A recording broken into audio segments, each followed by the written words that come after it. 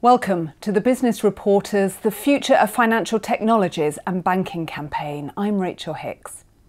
An average Londoner taps her debit card for payment 31 times a day. The same consumer may use the PIN code for the card 24 more times. Using our cards, phones, online banking and shopping accounts are as natural to us as drinking water. And still, so many times the banks fail to make us feel safe or valued. What are the biggest failures and how can the customer change this?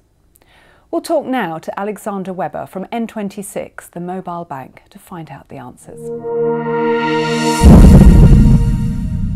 Hello, Alexander. Hi, Rachel. So listen, the banks are spoiling us with many things. We can pay online, we can move transactions online, we've got various different abilities to work with banks. Can they spoil us any more? Is there anything more that we wish for? I think the key thing that customers are looking for in a digital product is simplicity. So if you think about it, in the last 10 years, there's been a radical shift in user behavior from offline to online to mobile. So to give an example, it would be the music industry. You know, you used to go and buy a record label in a store, then there was iTunes, and now you listen to music on Spotify. And I think it's this shift across many industries that has raised the bar and raised the expectations that customers have of what a user experience looks like today on the smartphone. Banking and financial services has been lagging behind in that regard. And we just see that banks cannot really fulfill these raised expectations that customers have. So when we recently entered the UK market, we figured out that actually 2/3 of people that were participating in the survey find money management way too complex. So I think to answer your question, the key thing that customers are looking for is to have one place for your financial decisions.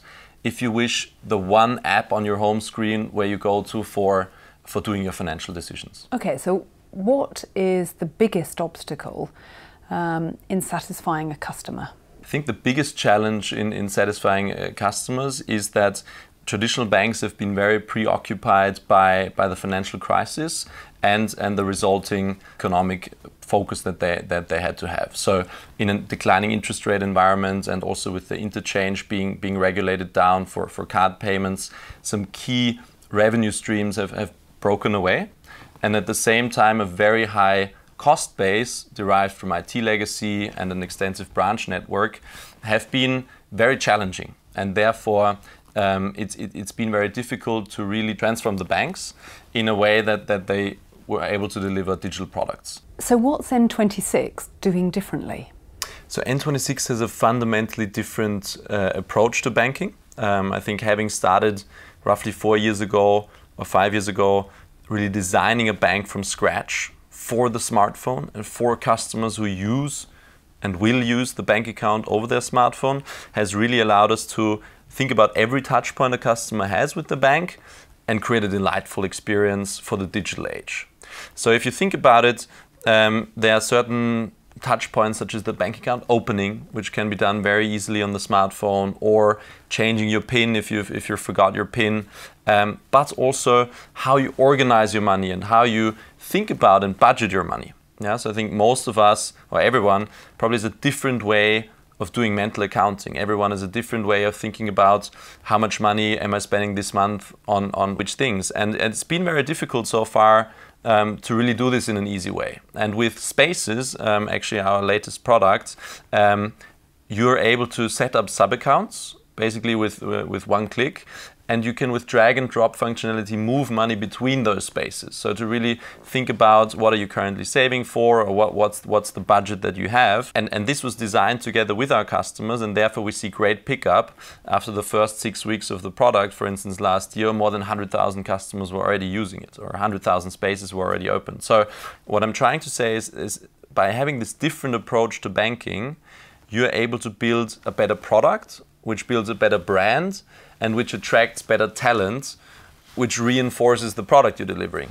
And I think this is really the key difference of the approach that N26 pursues when building the bank the world loves to use. And with the increase in financial services comes stricter regulation. So how do you ensure a happy customer while still remaining compliant? So security and trust, of course, are of key importance in the industry and therefore also for N26. The intent of regulation is to have the best interest of the customer in mind, which is also the founding principle, one of the founding principles of N26. So I don't see this as a contradiction, but I really see also having our own banking license and being fully regulated as a foundation of trust with which we've been able to on top build these products that customers really enjoy, and therefore have also been able to operate across Europe. So as we speak, we're available in 24 markets across Europe based on this one license that we have, and we're attracting more than 10,000 customers every day, and therefore really are now available in all large or all relevant European markets, and also have attracted over $500 million in venture capital from some of the world's most renowned investors who really are believing in the vision to build a bank the world loves to use and bringing kind of better experience and better prices and more transparency to many more customers around the world. So we're in the digital age with your mobile bank. What about the next 5 years? What's new? What does the future hold? I think the bank of the future needs to be a problem solver, much more than it is today. And this, as you said, together with building global financial brands, is what we see happening in the next 5 years. So concretely for us, that means after now having launched in the UK in November of 2018, we are also going to launch in the US in the first half of 2019, and that ultimately is going to be the first stepping stone to building a global brand. So in the next 5 years, we hope to be maybe in an additional 5 to 7 markets around the world and really bring a much better digital user experience and better prices and more transparency to customers all around the world. Alex Webber from N26, thank you very much. Thank you, Rachel, for having me.